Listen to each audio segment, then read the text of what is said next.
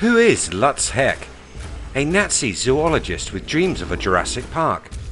Did he have plans to create T-Rex for the German soldiers to ride into battle?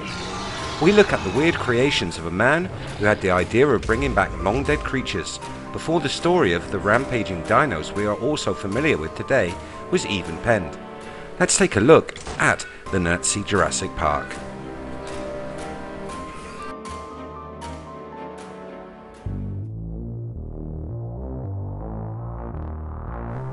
Welcome to IF, videos on mystery and history. Hit that subscribe button and ring that bell to never miss a video again.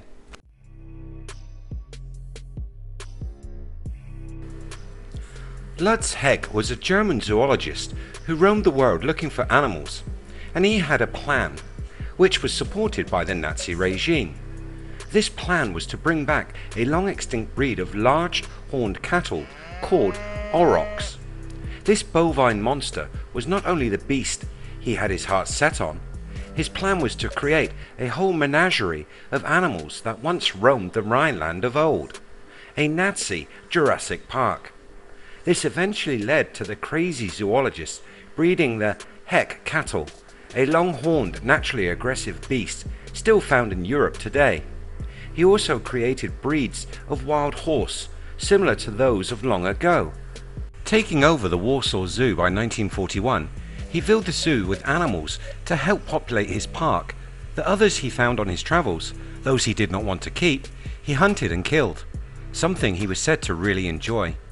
His, and by extension, the Nazis' ambition to create a park filled with animals from the past seemed to be a certainty.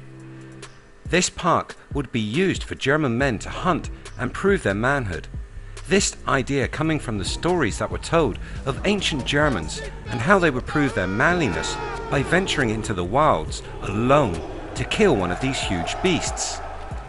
A rite of passage that would support the idea of Aryan superiority and be a PR dream for the Nazi propaganda machine. These plans would be stopped with the outbreak of war.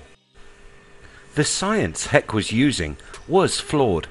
Unlike the books and movies, there was no finding of DNA in an amber-encased mosquito, a method which modern science says is impossible. Readable DNA only lasts up to about 1.5 million years. Heck wasn't even using genetic editing. He was developing a program of selective breeding. This meant he was not recreating the animals from the past, but breeding completely new ones. These animals may resemble older species, but genetically they are nothing like the real thing. Heck traveled the globe looking for species he could breed to recreate the aurochs. Many countries like Canada gave him animals to help in his efforts. He claimed to be successful with many species and moved forward with the park. The war then came, and as we all know, it didn't go the way Germany had planned, and when Allied forces attacked the country, their bombs destroyed the zoo and many of the animals Heck had bred.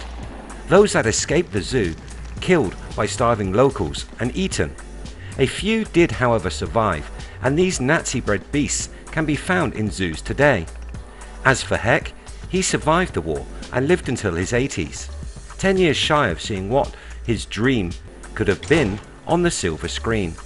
Have you seen a Heck animal in a zoo? Do you think the Nazis successfully bred any other strange creatures? Let me know your thoughts in the comments below.